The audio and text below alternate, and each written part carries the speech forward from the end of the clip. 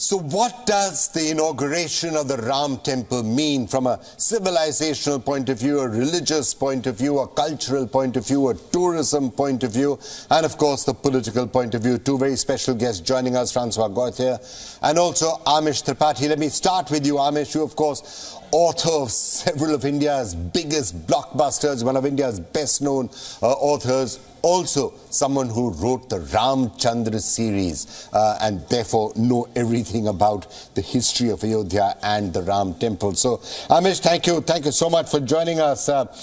What is your perspective on this, on the inauguration of the Ram Temple? What do you think some of the key significances and the implications of this are going to be? I think what is happening can be seen at various levels. One, and perhaps the most prosaic level, is the economic impact it will have. Ayodhya has been transformed. The infrastructure that has emerged, the number of pilgrims and tourists that will come. Just to give you a perspective, Goa, with decades of marketing behind it, gets maybe, I think, around, if my numbers aren't wrong, 80-90 lakh tourists per year. Kashi, when the Kashi Vishwanath Dham was expanded, straight away shot up to 3-4 crore tourists and pilgrims per year. Ayodhya this year is expected to be anywhere between 7.5 to 8 crores. You can imagine the massive economic impact that will have on a region that used to be very poor. Infrastructure has been transformed in every way. So that's, of course, the economic impact. Another way to see it is actually the strengthening of national consciousness. There's this brilliant author and scholar called Diana Eck, an American, who'd written this book called Sacred Geography. I read it many, many years back. And she'd made this very insightful point in that book. I'm paraphrasing a bit, but broadly the point is the same, that India was not built on the power of its kings. It was built on the footsteps of its pilgrims.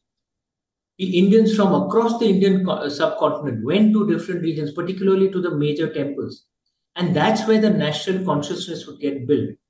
Ayodhya will be such a place. Indians from across the subcontinent, and I'm not just saying just from India, but Nepal, Bhutan, from Bangladesh, from whatever Hindus survive in Pakistan, many of them will come.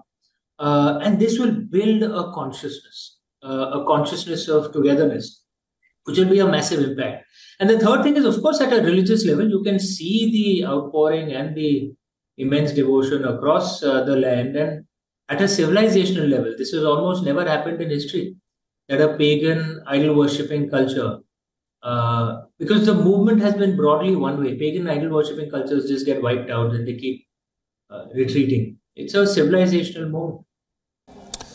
Now, Amish, a lot of people who are going to be watching this inauguration around the world are going to be thinking back to the 6th of December 1992, the demolition of the Babri Masjid, the disputed structure that stood on this particular point, and they'll be viewing this as another step towards majoritarianism.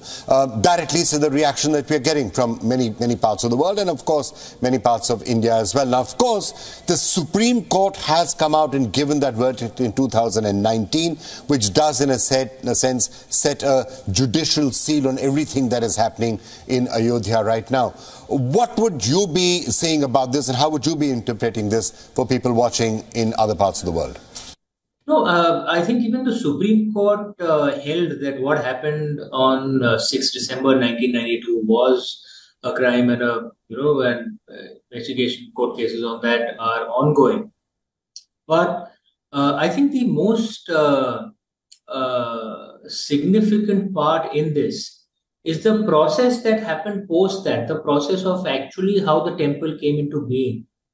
That happened through a very long, laborious court process, through evidence, through truth-seeking, through debates in a court of law. I'm making a documentary, Vikram, on this, and it should release very soon, on the story of the temple itself. And it's a story of the temple from the beginning till now, from the birth of Lord Ram till now. But a reasonable part of it is actually on the court case itself. And we interviewed Chief Justice Bobde as well, and he said rightly that this is, in a way, a role model because such disputes are there across the world. I'm sure you've heard of Hagia Sophia. which was converted into a mosque, but was actually a church. And the Pope had made a statement on that when it was converted. And in fact, actually, most people forget 1600 years ago, before it was a church, it was actually a pagan temple to the goddess. But of course, there are no pagans around in Turkey, so there's no one who remembers that. But there are a lot of Christians. And this was just converted by a stroke of the pen of the administrator. There was no evidence gathering, court, a process of debate, in a sense, which works like a Truth and Reconciliation Commission.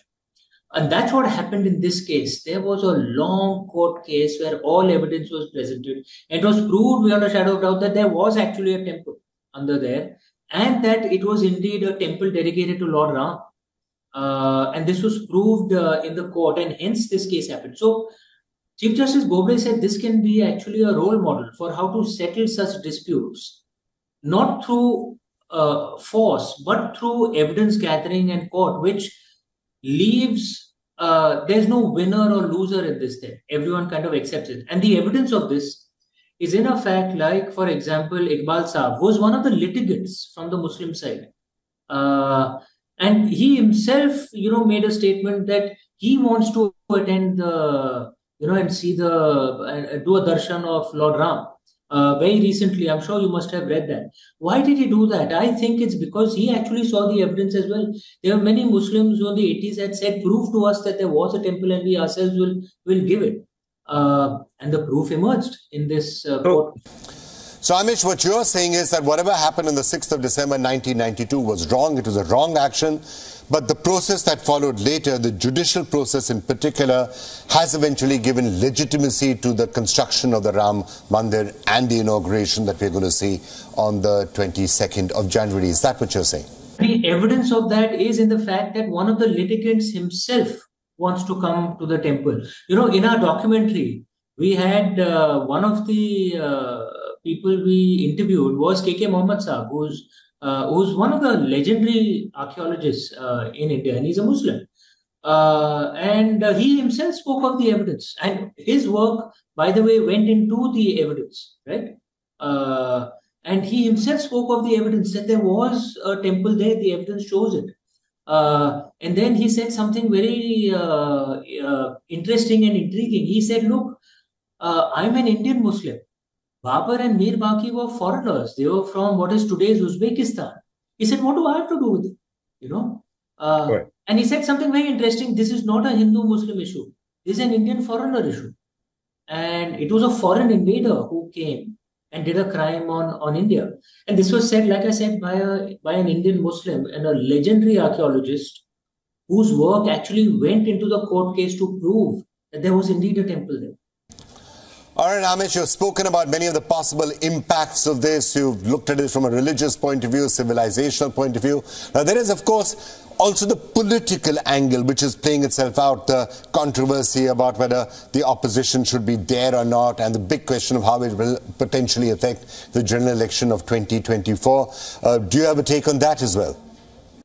On politics, I always say there are many far, far wiser than I am. Who comment on this every night. And as I always joke, some of them on TV channels, they comment so loudly, you can hear them even if you switch the TV set off. So it might be best to listen to them on politics, not me. All right, fair enough. We'll come back to the politics of this a little later. So let me return to the civilizational and the religious aspects. Do you see with the Ram Mandir at Ayodhya, there's never actually been a single central place for Hinduism. The sort of Hinduism doesn't have a Mecca, Medina. Hinduism doesn't have a Vatican City.